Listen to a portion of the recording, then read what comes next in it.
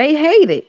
You could have been that light then that used to try to, you know what I'm saying, prophesize over people. Like my gifts ain't nothing that I never was doing. I always was doing this shit. You feel me? I would get drunk and I prophesize over people. That's what people really know me for, to be honest. I get drunk and God would tell me to say a word over someone or speak my truth to someone. It was like I would speak anointing over people. I might not even know you.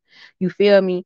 And that's why people used to love me at the same time. You get what I'm saying? So what I'm doing is I'm just really learning who I am and stepping fully up in my power upon kind of like a larger scale.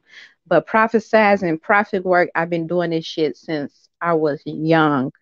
I get drunk. We'll be hanging out with the girls, but that's why God was telling me I can't do that low vibration shit no more. I can't be out here drinking,